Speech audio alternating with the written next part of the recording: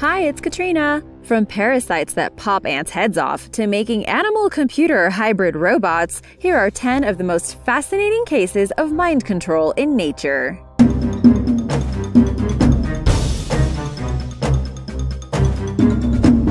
Number 10. Euhaplorchis Californiensis. The Euhaplorchis Californiensis is a parasite that is primarily found in Southern California, hence the name. These parasites live in the gut of shorebirds. Once the very tiny eggs of these parasites develop, they are released into the waters through the shorebird's feces. These eggs will live and develop into larvae if they are swallowed up by snails. Once the larvae reach a certain stage, they are able to escape the snails, which is when they then find killifish. They continue to live in the brain of the killifish, where the parasites begin to control the fish's activity. Once in the brain, the mind control begins. The parasites make the killifish swim to the surface of the ocean, where they start swimming in circles. This makes it easy for the shorebirds to see the killifish, catch them, and then eat them. Once the shorebirds have eaten an infected killifish, the cycle begins again. Number 9. Acacia Trees. Ants and acacia trees have had a relationship for generations. For the longest time, people just assumed this is how it was, and no one really looked into the reasoning for this relationship. That was until some scientists discovered that the relationship is actually more one-sided than what people have previously thought. On the outside, this relationship looks to be a win-win for both the ants and the trees. The acacia trees provide the ants with food and hollow thorns, which can be used as nests for the ants. In return, the ants protect the acacia trees from herbivores. Further research has shown that the ants also keep bacteria away from the leaves of the acacia trees, which helps keep the trees' overall good health. However, continued research from scientists has shown that there is a bit of manipulation from the acacia trees to help keep this relationship strong. It turns out that the food that the ants eat from the acacia trees actually contains a chemical which will change their brain chemicals and put the ant into a defensive mode, making them more likely to protect the trees. Number 8. Phorid flies. Phorid flies are very tiny flies that love to take over ants. Over 20 species of pseudactyon flies are known to take over fire ants in South America. As an adult, they are about the size of an ant's head. The female fly attacks the ant to insert anywhere from 100 to 300 of its eggs into its thorax. Once the eggs hatch, the larvae move to the head of the ant, take over their minds, and then pop off their head from the inside. This is why they are also called ant decapitating flies. The larva keeps its host functioning and stays in the relative safety of the colony. Then, when the maggot is ready, it makes the ant leave the colony and die in a humid, cool place. It releases a chemical that dissolves the ant's membranes, causing the ant's head to fall off. The larva then begins to pupate inside the head, and when it's ready, a new ant decapitating fly crawls out of the ant's mouth. Spooky, right? These flies are now being brought into the US to control the population of black and red fire ants that have started to invade and cause millions of dollars worth of damage to agriculture. So, if you see a bunch of severed ants' heads, you'll know why. And now for number 7, but first be sure you are subscribed before you leave. We have lots of new videos coming up. Number 7. The Alcon blue butterfly. There is a beautiful parasitic butterfly which is known to fool ants. These butterflies are called the Alcon blue butterfly, and before they turn into butterflies, they manipulate ants into taking care of them. They basically do this in the same way that the Toxoplasma gondii parasite in mice fools cats, but I'll tell you more about that later. When the Alcon blue butterfly is still in the caterpillar stage, the caterpillar has a smell on its outer coat, which attracts the ants to it. The ants actually taste this smell when their antenna touches the coat of the butterfly. This smell can actually make the ants believe that the caterpillar is one of their own larvae. The caterpillar is usually brought back to the ant colony, where the ants are duped into feeding the caterpillars more than they feed their own, probably because they are larger and the ants think that it is a super healthy larva.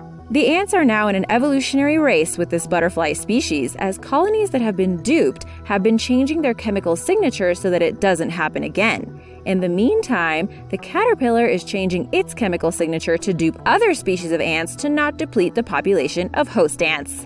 Number 6. Hairworms and grasshoppers. A parasite known as Spinochodordes tellini, or more simply the hairworm, develops inside the grasshopper. The worm then slowly begins to eat all of the grasshopper's internal organs, leaving just the legs, head, and outer shell. The worm can grow to be much, much bigger than the grasshopper, about 3 to 4 times bigger. Once the parasite is fully grown, it has complete control over the grasshopper. It then brainwashes its host into a death dive into a body of water, which is something the grasshopper would never do on its own. From there, the worm can detach itself from the grasshopper and carry on with its adventures, usually looking for a mate. Once the worm is no longer attached to the grasshopper is left to drown and die in the waters. For years, scientists have researched how and why these hairworms are able to brainwash the grasshoppers to basically commit suicide. Through their studies, researchers believe that the worm produces proteins which affect the central nervous system of the grasshopper. Number 5. Toxoplasma gondii. Toxoplasma gondii is a parasite that can actually change your behavior and how you act, especially towards your cat. It is more commonly called toxoplasmosis, which is the name of the infection Toxoplasma gondii creates. Turns out that domestic cats are the only known definitive hosts where the parasite can reproduce, and the CDC says that about 40 million people in the United States alone might be infected and not even know it. The parasite is found all over the world, but if you are a healthy adult, there are almost no observable symptoms, but you might really be attracted to cats. Studies have shown that rats and mice infected with toxoplasmosis changed their behavior and were no longer afraid of cats, making it easier for them to get eaten, and then the parasite could infect the cat and keep on spreading. Once the cat is infected, their behavior starts to change, and they often show more symptoms of the infection than any other warm-blooded animal or human. For instance, they can become depressed, which affects their mood and behavior. On top of this, other symptoms of toxoplasmosis are loss of appetite, vomiting, seizures, shortness of breath, muscle weakness, and they might even become partially or completely paralyzed. More recently, toxoplasmosis has been linked to severe neurological disorders such as schizophrenia and bipolar disorder. Also, people with the infection are no longer grossed out by the smell of cat urine. You can catch toxoplasmosis by cleaning out a litter box of an infected cat, eating contaminated meat or shellfish, accidentally ingesting contaminated soil, like if you don't wash your hands after gardening or you eat unwashed vegetables, and from mother to child, which can cause severe birth defects. Like I said before, for healthy adults, you could go your whole life and never show any symptoms, but for people with weak immune systems and infants, it can cause some serious problems. Number 4. The spiny-headed worm. Like the Euhaplorchis Californiensis, the acanthocephalans is a gut-dwelling parasite.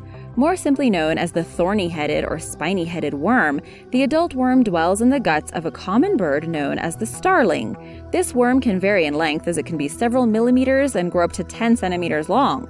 Like other parasites, the worm lays its eggs inside the bird, and those larvae travel out through the bird's feces. From there, they look for innocent pill bugs or roly-polies on the forest floor. When the pill bug eats the eggs unknowingly, the larvae from the spiny-headed worm starts taking over its body and eating the pill bug from the inside out. Eventually, the worms begin to take over the pill bug's brain and alter the brain's chemistry to make them love light. Instead of hiding under rocks, which is normal behavior for a pill bug, the bug starts to roam around out in the open. This makes the pill bug easily exposed for a bird to snatch up as food, and once again, the starling's sharp eye finds them and eats them, and the cycle continues. Number 3. Castrator barnacles. The castrator barnacles, more commonly known as the Sacculina carcini, is a parasite that grows inside a crab, but as you can imagine, it's called the castrator for a reason. The larvae seek out unsuspecting crab and enter its shell from where it is the most vulnerable. It becomes a living syringe and attaches itself into the bloodstream. The more the Sacculina grows, the more it takes control of the crab. Soon, the crab no longer grows, molts, digests, or reproduces. This is when the crab stops taking care of itself and starts taking care of the parasite and any offspring. All the crab's nourishments go into the Sacculina, and its tendrils spread throughout the crab, taking over body and mind. It castrates the crab, making it no longer able to reproduce. The male crab's gonads shrink, its abdomen grows in order to carry the offspring of the Sacculina, and it stops developing its fighting claws. Once the eggs are ready to be released from the crab jumps up and down in the water, releasing the eggs, and then stirs the eggs around with its claws so the eggs can find their own host. These body snatchers affect beyond their hosts and are affecting the rest of the environment. Number 2. Glyptopanthes wasp. The Glyptopanthes is a genus of wasp that turn caterpillars into zombies. The female wasps inject their eggs into caterpillars which are already alive and well. From there, the eggs hatch and the larvae start to grow.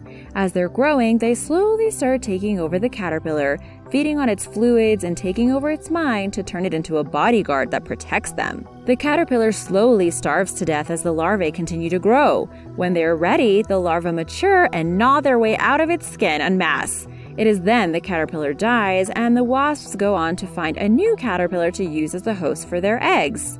In recent years, scientists have brought this life cycle into their labs for study. Through this research, we have learned that they can greatly boost their chances of survival compared to other wasps. But geez, these guys are hardcore.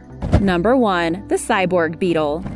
Scientists from 2 different universities have used biology to create robots that can match the agility and efficiency of animals. The cyborg beetle is a little biobot that can be used for search and rescue missions and as a spying tool. Researchers from the University of California, Berkeley and Nanyang Technical University in Singapore attached a backpack to a giant flower beetle. This beetle is native to Africa and is about 2 inches long. They are controlled through electrical stimulation, which tells the beetle's muscles when to move. First, there are electrodes inserted at certain parts of the beetle's legs, flight muscles, and optic lobes. These electrodes are connected to the microchip backpacks, which are attached to the beetles using organic beeswax. Then, the scientists use a remote control to stimulate the muscles and make the beetle take off, change direction during flight, or hover. The first remote-controlled beetle was created in 2009, and since then, scientists have continued to expand on the idea of cyborg beetles.